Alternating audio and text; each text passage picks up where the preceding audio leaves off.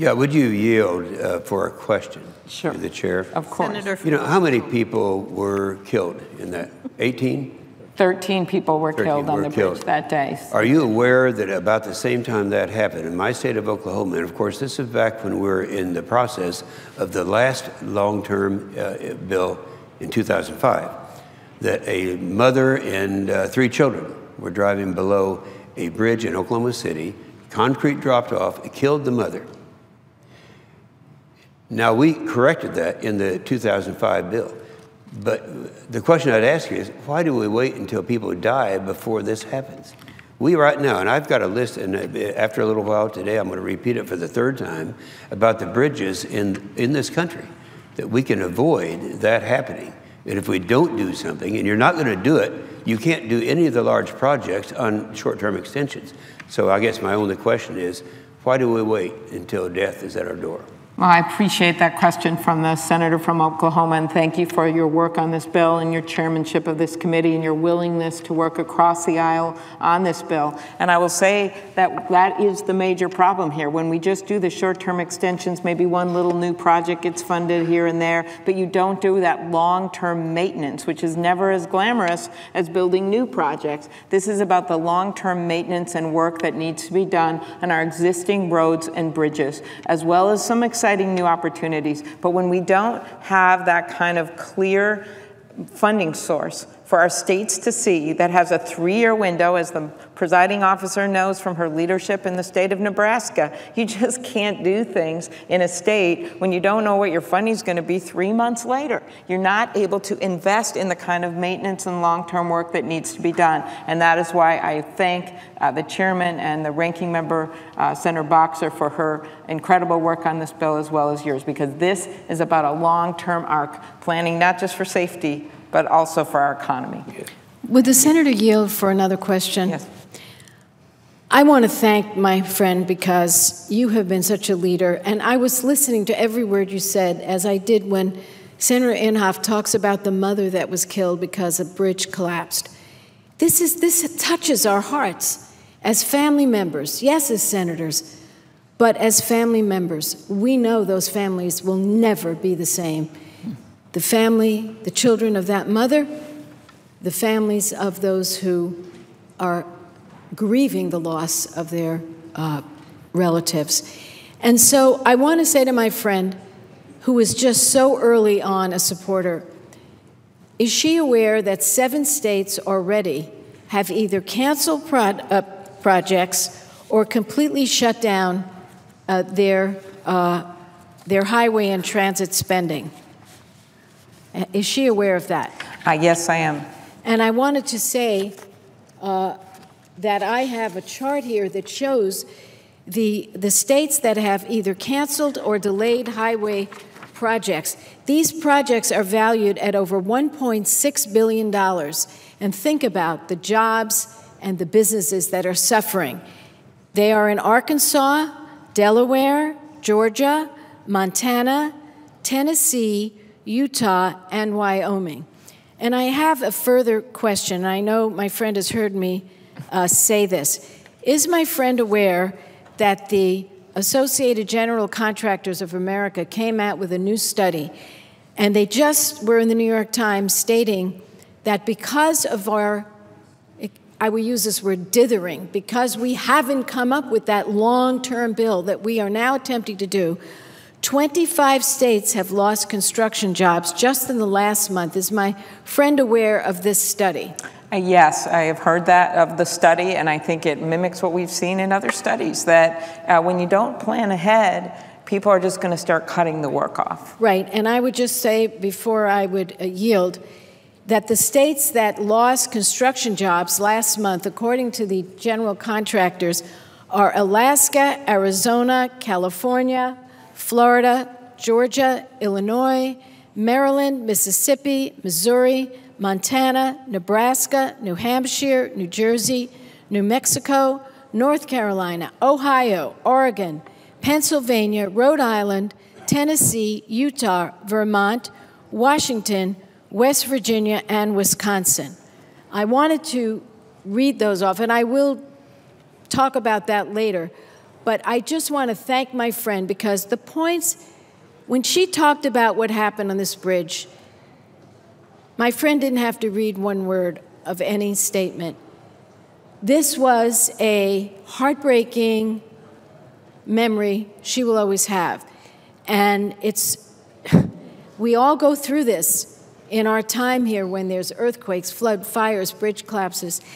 And I would just say to my friend, this last question is, don't you think this is important enough that the House stay an extra week, if need be, or even a few days, to take up our bill, pass it, or if they don't like it, to amend it, send it back, and let's get this done for the American people? Well, Senator Boxer and also Senator Inhofe, I think that is why we're here today, to talk about the fact that we have come together across party lines with people of completely different political ideologies to agree that we need a long-term fix to our transportation problem. And as you mentioned, the people, I think sometimes people think of transportation as just bricks and mortar and something very esoteric, but it's not. It's about the people that use the system. And as Senator Inhofe talked about the people that died when that bridge collapsed in his state, there is a memorial for those 13 people that died in our state. And I would suggest if you ever come to the Twin Cities, people go look at it, because you know what it shows you, just like Senator Inhofe knows from what happened in Oklahoma. It shows you that everyone uses the roads and bridges. These people came from vastly different backgrounds. They were young people. There was a man who died who he and his wife had just decided they wanted to have a baby. And of all things, after he died, she then decided to adopt children by herself. And then she decided to adopt them from Haiti. And then the tragedy happened in Haiti, and we actually helped her to get those children home. These were people who worked all kinds of different jobs. Some were coming home from work, some were students, some were people, moms busy in a car.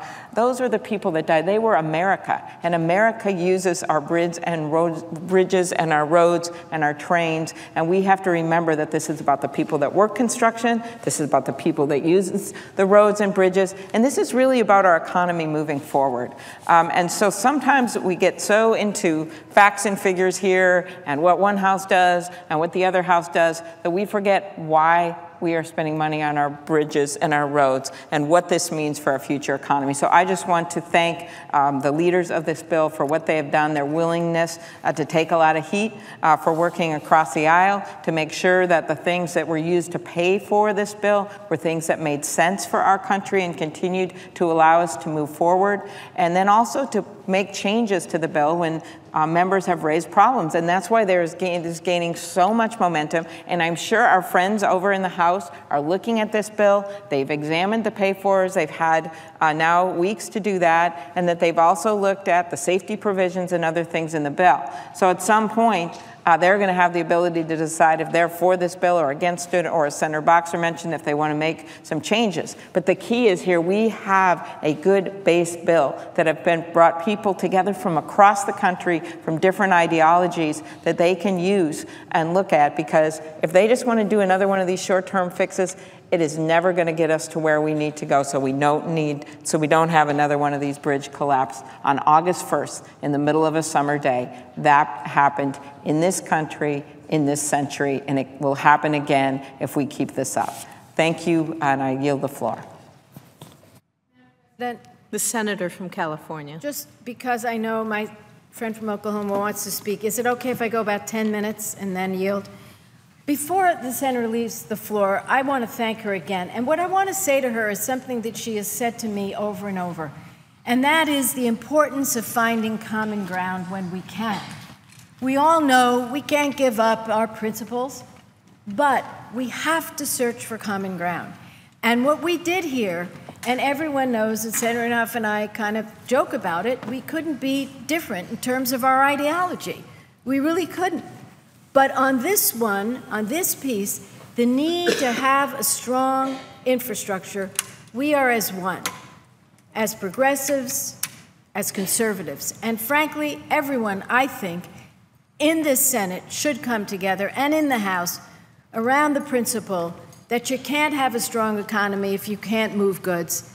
That's why my friend Senator Inhofe put together a great new freight title in our bill this time. part of the formula. It's hugely important. We can't move goods, we can't move people, we're going to fall behind. And clearly, when bridges collapse, it is a devastation. I have shown this particular bridge collapse along with the one Senator Klobuchar was so eloquent on. This is a bridge in my great state. We have 40 million people. We take in about 40 to 50% of all the imports into our nation, and they go into trucks and trains and planes, and they use our roads, and they go across the country to deliver goods to everyone. Well, the bridge that collapsed in California a few days ago, maybe a week or two ago now, was deemed to be obsolete because it was built for very light traffic. It's the bridge between California and Arizona. There was very little traffic at the time it was built, and now we have a huge amount of traffic, and this bridge collapsed. Thank the Lord, no one died. So I can stand up here and say that. This, to me, is the poster child of the work, Madam President, we are doing together. This is the poster child. There is a list of bridges. There are more than 60,000 bridges are deficient. 60,000 bridges in America. This is America. They're deficient. Some worse than others, but they're deficient. I've listed just a few here, just a few. Alabama, Arizona, Arkansas, California, Colorado, Connecticut, District of Columbia, Florida, Georgia, Hawaii, Illinois, Indiana, Iowa, Kentucky, Louisiana, Maine, Maryland, Massachusetts, Michigan, Minnesota, Mississippi, Missouri, Nevada, New Hampshire, New Jersey, New Mexico, New York, North Carolina, Ohio, Oklahoma, Oregon, Pennsylvania, Rhode Island, South Carolina, Texas, Utah, Washington, Wisconsin. This is just a handful, a couple of handfuls of the 60,000 plus bridges that are deficient. Senator Inhofe, in your state, we've listed as an example the I-40 bridge over Crooked Oak Creek. And, you know, I was saying yesterday, when I was a county supervisor a really, really long time ago, we found out as supervisors, and we were a very bipartisan group, that our civic center was at risk of collapsing in an earthquake. And in those years, you didn't know that much about how to reinforce it. It was just coming to light. And it was a Frank Lloyd Wright, it is a Frank Lloyd Wright building, a gorgeous building, a historic building. And we were told if we didn't fix it, there was a possibility we could be held personally liable if something happened. Now, clearly, no one here is going to be personally held liable if a bridge collapses. But morally, we need to understand that now that we know that we have 60,000 plus bridges in bad condition, and we have 50% of our roads not up to par, we have an obligation to fix it.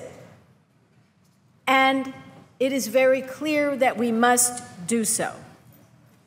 Now, I am proud that almost half of the Democratic caucus has come together with a larger percent of the Republican caucus to put together a transportation bill. I am proud of that. And it is on the road to passage, Madam President. Last night, at a crucial moment, late in the evening, we got 62 votes. That was not an easy thing to do because, as you know, Madam President, there were more things you wanted in that bill. There were more things I wanted. I wanted things out of the bill, other things added. Each one of us, of course, we're people who are passionate about these issues. We would have written the bill differently. I would say anyone in America having the chance would write it differently. But the art of compromise is something we shouldn't be afraid of. You're not compromising your principles, you're seeing where you can find the sweet spot. And I believe that we did this. And I am urging the House not to leave on their summer break and to stay and to work on this bill. We've done a lot of the heavy lifting. We've done a lot of the heavy compromising. They can do more. They can take out things they don't like, add things they want. We can sit down in a conference. We can get this done. My opinion, they should take it and pass it. When a bill has 62 votes here, that's pretty darn good. If they want to tweak it, they can do it. But I think they need to stay, Madam President. I served proudly with my friend, Senator Inhofe, in the House. I served for 10 years. It's been 10 years since the House has had this long of a break. They haven't left before August for the August recess. And I think they should stay. They should stay. You know, the average American, when they're about to go on their summer break, the boss says, clean up your desk, please.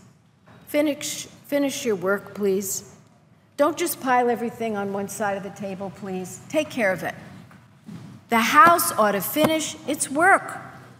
Take up our bill, amend it, send it back, we'll get it done. Most of the work is done. Most Americans have to tie up loose ends before they take a long break. I might add, I think it's a 5-week break. A 5-week break. Do your work. Maybe you can only go on a 4-week break. That would still be twice the time most Americans get. Do your work. You know, when I say that bridges are in poor condition, this isn't hyperbole. This is fact. This isn't some study put out by a Democrat or a Republican. It's put out by the engineers. Our infrastructure is rated, I believe it's a D overall. A D? If our child came home and said, Mom, I have a D, you wouldn't be happy. Well, taxpayers aren't happy that our infrastructure is rated a D. So I ask the House, please stay and do your job. Roll up your sleeves. We'll work with you. We can resolve these things. You've had time to look at our bill. And I'll close with just 2 more points, Madam President. I want to give the highlights of our transportation bill that we worked so hard on across party lines. Senator Inhofe, myself, the Banking Committee, Chairman and Ranking, the Commerce Committee, Chairman and Ranking, the Finance Committee that paid for this bill. And some people are voting against it because they don't like the way it's paid for. They say it's better to find some long-term answer in international tax reform. Personally, I think that's a great idea. But you have time to pay for the last 3 years in that fashion. We've paid for 3 years. This bill is 6 years. Pay for the last 3 years. As for me, I'm a lonely voice here. There's about 5 of us who say a penny a month for 10 months on the gas tax. We don't have the votes. So what do? Go in my corner and cry? I don't have the vote? No, we've got to put a bill together. So this is a $50 billion a year bill for 6 years. 3 years are paid for. Every state gets more formula funding for both highways and transit. There are 2 new programs, a formula freight program my friend Senator Inhofe, working with Republicans and Democrats, put together. A new grant program for major projects called the AMP program. Senator Whitehouse worked across the aisle for that program. All of our states are eligible. It includes the McCaskill bill, and it's the McCaskill-Schumer bill that says that rental car companies cannot lease out cars that are under recall. And I think this is important because we see a lot of the problems with the Takata airbags because of Senator Nelson's work so hard on that. We have tripled NHTSA fines, and we've used that money in the bill to help put positive train control on the commuter rails. This is important. People are dying because we don't have positive train control. Is the bill the perfect bill on safety? In my view, it is not. In somebody else's view, it is. It's a compromise, but I think overall it's solid. Every state will see an increase in their highway dollars, in their transit dollars. So in closing, I want to thank senators on both sides of the aisle, including, Madam President, you, because we did work together, and we did a good job, and it was hard to do.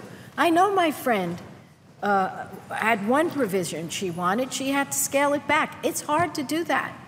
I had a program that I wanted. It got scaled back. We all had to give and take. But that's what the people expect of us. Whether they're Democrats, Republicans, independents, doesn't matter. They want us to get something done. I'm proud of the Senate. We're not done yet. We still need some more votes on this, so everyone stay tuned. But if the House will stay an extra few days, take up our bill, we can get this done for the American people. We can save businesses, we can save jobs, we can keep this recovery going, and we can feel proud that we fixed our bridges, that we fixed our highways, and that we did the work that we're supposed to do. And with that, I would yield the floor. Madam President. The senator from Oklahoma. Well, I'm going to have to disagree with my partner over here on one thing, and that is the insistence that the House stay. There's a way, they're not going to, in my opinion, they're not going to stay. That's done.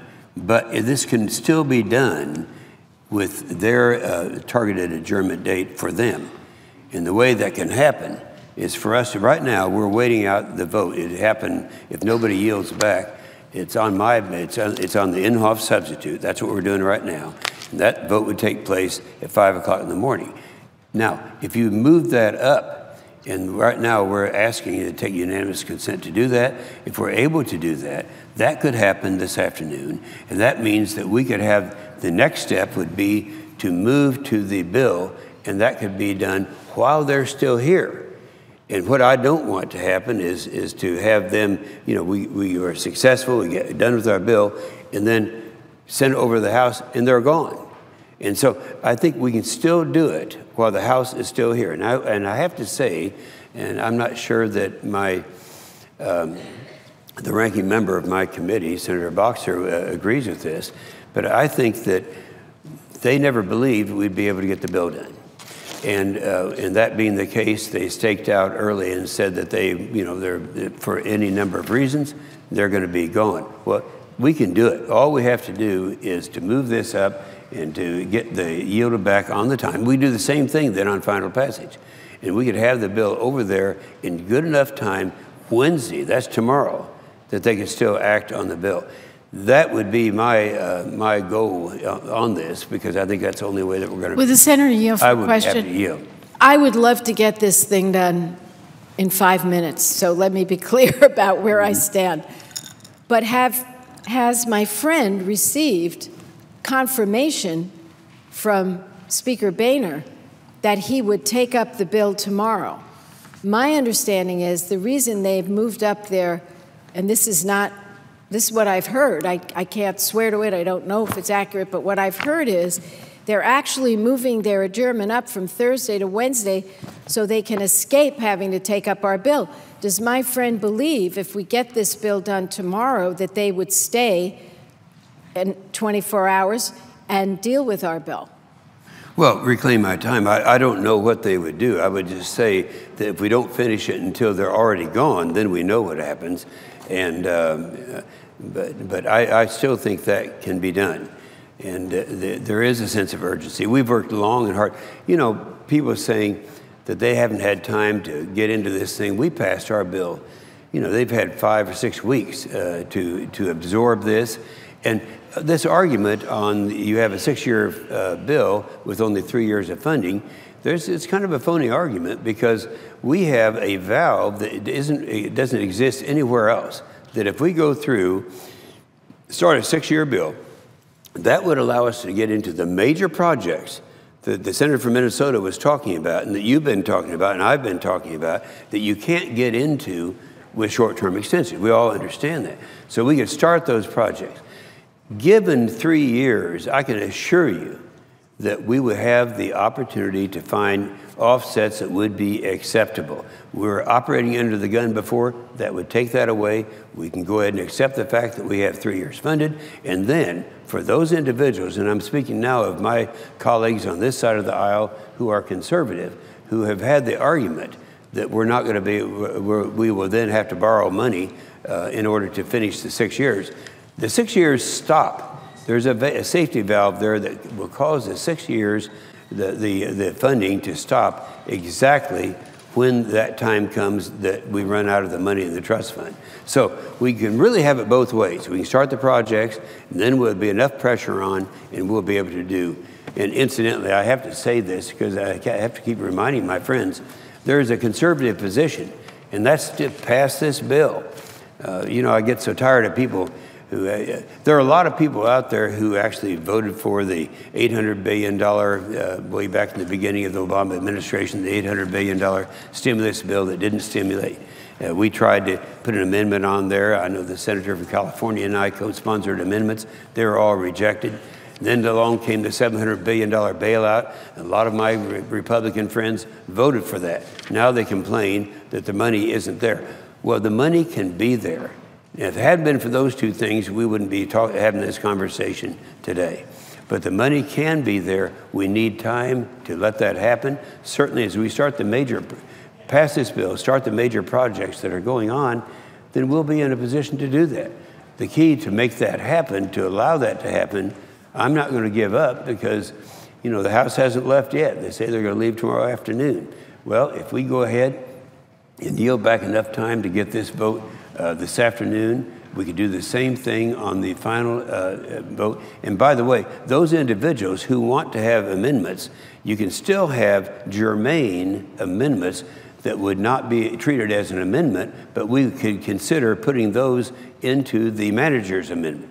Now, if that happens, that would become a part of the vote that they would be voting on tomorrow. So to allow that to happen, we have to go ahead, yield back time so that we can have this vote taking place and start working on those amendments that are germane to see which of those we're going to be in a position to consider. So anyway, that's what I'm hoping will happen. That's what I think there's an opportunity. Again, people who make statements, and I know that I have a lot of friends in the House. I spent 8 years in the House, and these individuals that are speaking now, one of them had made this kind of an off-the-cuff statement about you know, we're just not going to consider it. Well, I really believe that most of them over there felt that we weren't going to be successful in passing a bill.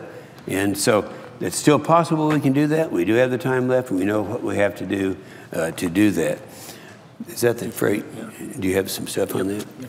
Let me just talk a little bit about some of the things that the sense of urgency. First of all, I appreciate the fact that this conversation took place.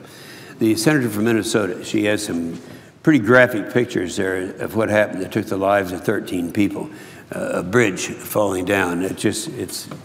But today, the National Highway System carries more than 55% of the nation's highway traffic and 97% of the freight traffic. Now, we've never had a freight provision in these. This is my 6th bill that I've worked on, and actually going all the way back to the House days. But we've never had a freight provision to take care of this problem. Of the 4 million miles of public road, the National Highway System represents 5.5% of the nation's most heavily traveled miles of road. Americans depend on a well-maintained national highway system and that provides critical connections between urban and rural communities. The American businesses pay an estimated $27 billion a year in extra freight transportation costs due to the poor condition of the public roads. Look at it. Look at that. How many lanes are there on this one? There's 6 lanes. All of them stopped. Now, what's happened when they stop? The engines keep going. The air is polluted. Gasoline costs a lot of money, and the freight can't go through. Well, that's why we have this. Now, recognizing that it's a foundation of the nation's economy and the key to the nation's ability to compete in the global economy, it's essential that we focus efforts to improve freight movement on the national highway system. Now, incidentally, if we don't pass this bill, and if we go back to extensions, that ain't going to happen.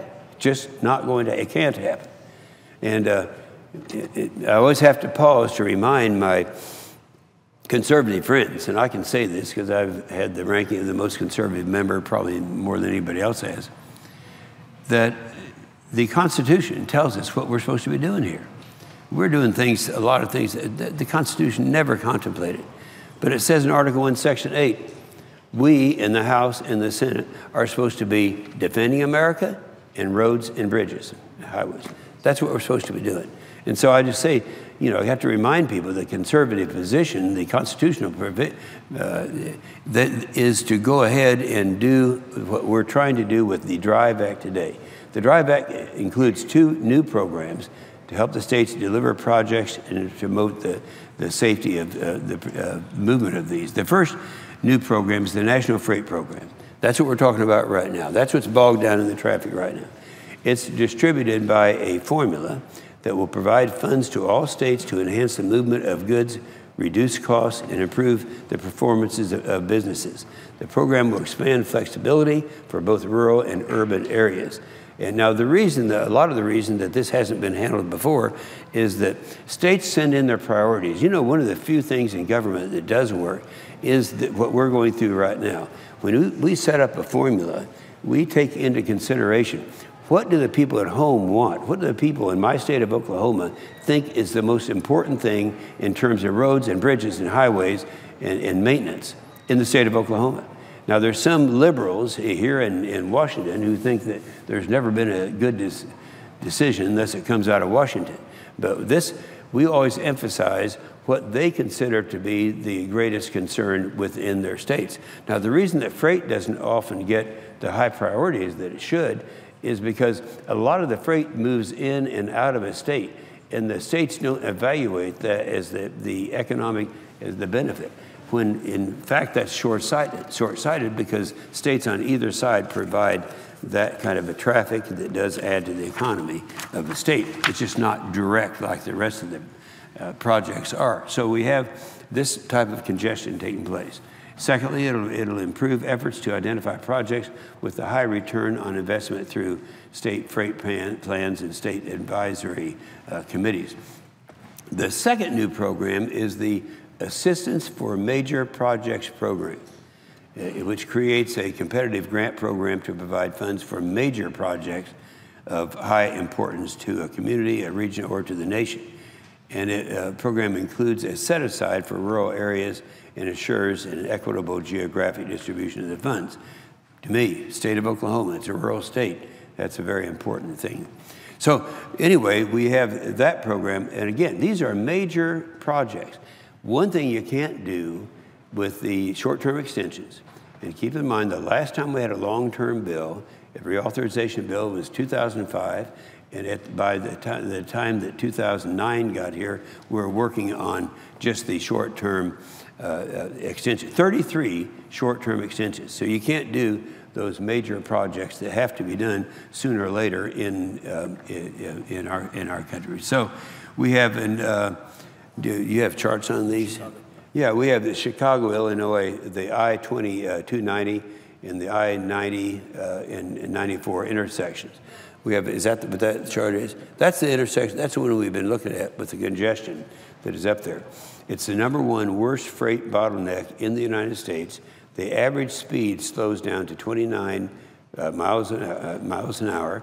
Morning and evening rush hour speeds have been known to drop below 20 miles an hour. It carries about 300,000 vehicles a day. That's the Chicago I-29. Houston, Texas. The I-45 at the U.S. and certainly the occupier of the chair is fully aware, and as I'm sure has been bogged down in traffic many times on the Texas I-45 at U.S. 59 exchange. Houston, Texas is the home of 5 of the top 20 freight bottlenecks in the nation. Texas is home of 9 of the top 25 freight bottlenecks. Freight bottlenecks cost freight industry in Texas, $671 million annually and 8.8 million hours of delay. And here's where we're looking at Houston. And happens that I was stopped there going through there one time. That's why I always fly down to South Texas instead of drive, to avoid that.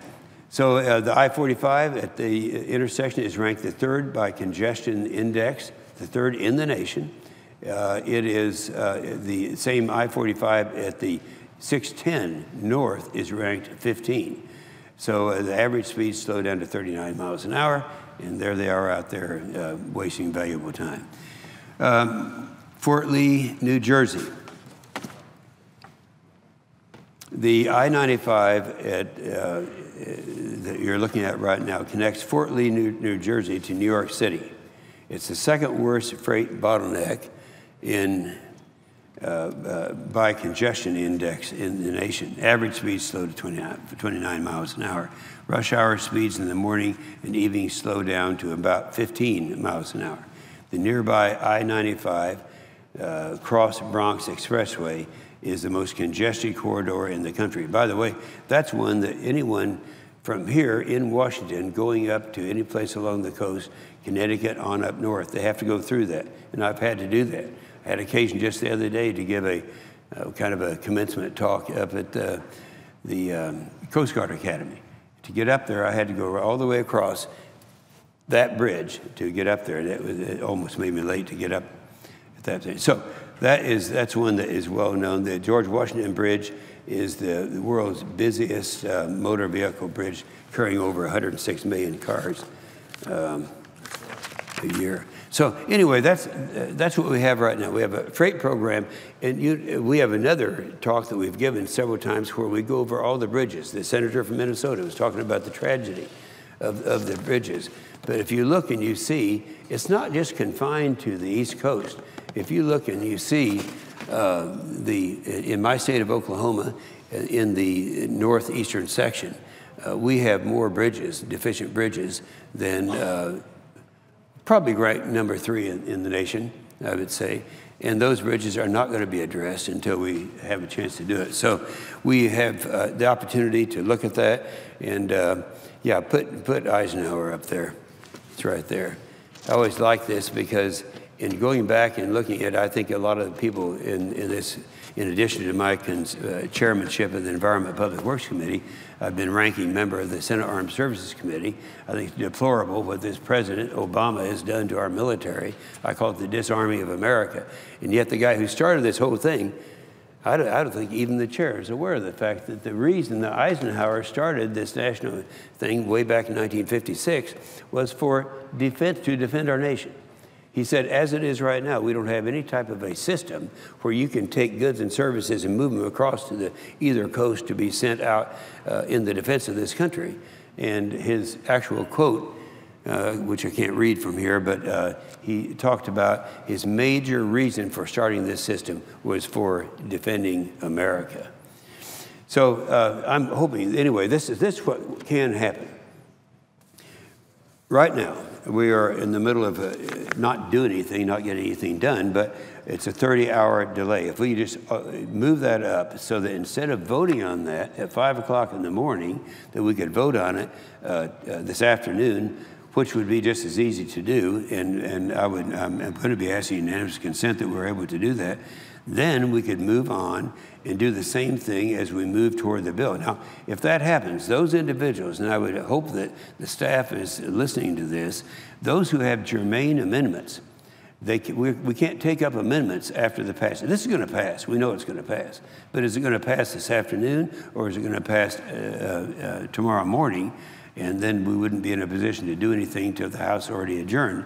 Now, if this happens, if they'll bring amendments down, we'll consider germane amendments, and we still have the manager's amendment that we'll be able to put these in, and we will consider these.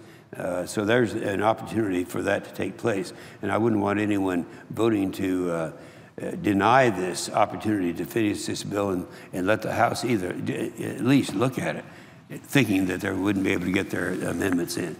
We've had an opportunity to have amendments in for a long time.